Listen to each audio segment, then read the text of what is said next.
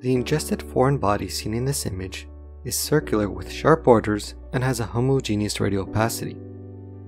This combination of findings is more consistent with a coin than a button battery, which usually has a double radiolucent rim, also known as a halo sign. The opacity is seen at the level of the cricopharyngeus and is most likely within the cervical portion of the esophagus. A lateral radiograph would help confirm that the object is within the esophagus as opposed to within the trachea. Also worth noting is that ingested foreign bodies typically become impacted in the coronal plane.